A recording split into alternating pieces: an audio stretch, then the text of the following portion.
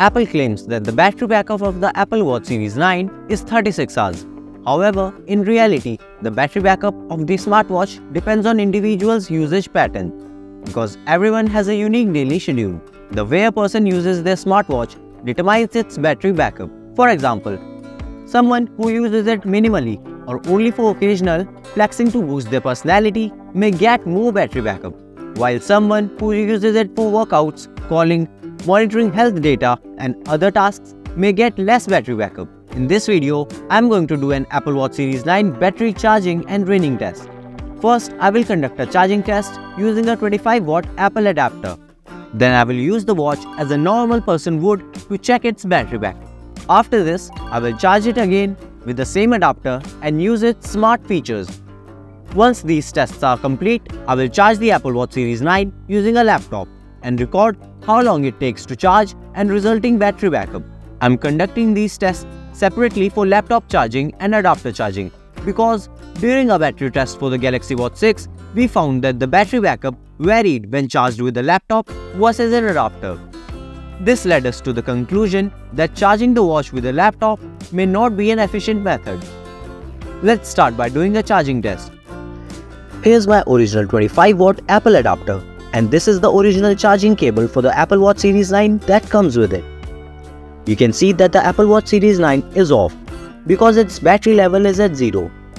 Now I'm going to connect it to the charging cable to check how long it will take to go from 0 to 100%. The charging has started. It takes some time to start after putting on charging. Now I'm going to take its time lapse, and I also added a timer besides it to measure the accurate time of charging. It takes 26 minutes to charge to 50% of its battery. It is quite good, and this is helpful on the go. If you are going somewhere in an emergency and your watch battery is drained, then put it on the charging for some time, and its fast charging feature will provide you enough battery to use it throughout the day. Now I'm checking it again, and 37 minutes have passed after putting it on charging, and the battery level is at 67%. In my opinion, it is doing a great job in terms of battery charging. What do you think about it? Tell me in the comment section.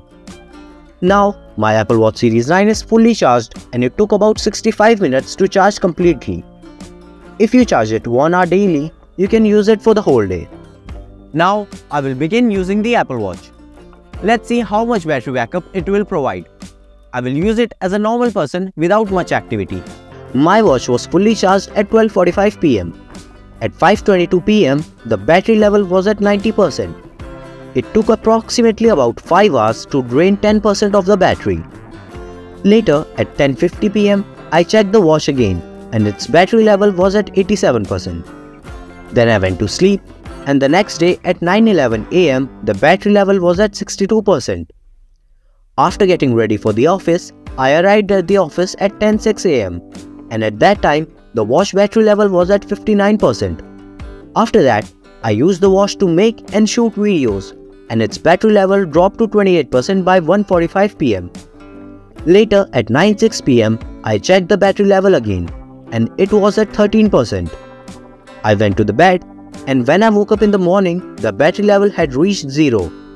The watch shut down around 6 AM due to low battery.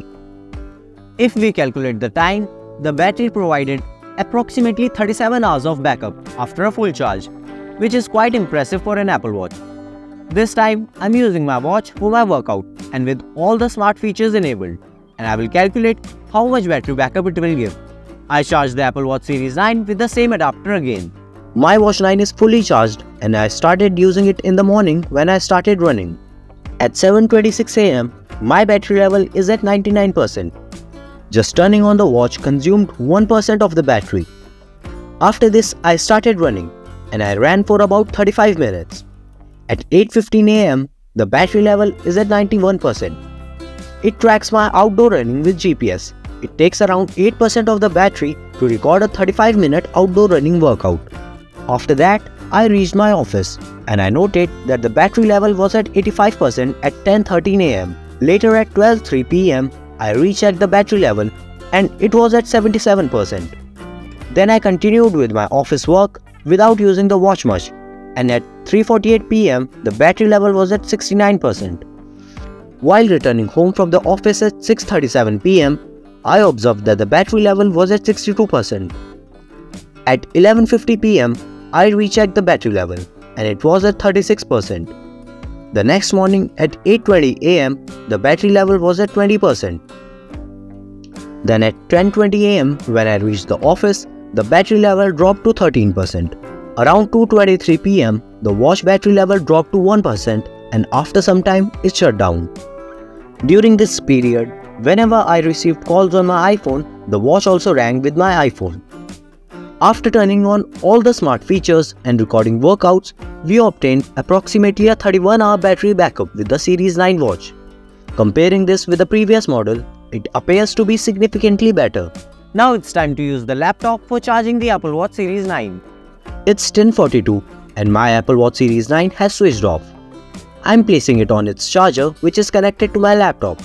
It usually takes some time for the watch to turn on, and when it does, its battery is typically around 2 or 3%. It's now 10:52 and it's been 10 minutes since the watch has started charging. Surprisingly, its battery level is only at 6%. I believe that the initial increase in battery level is quite gradual.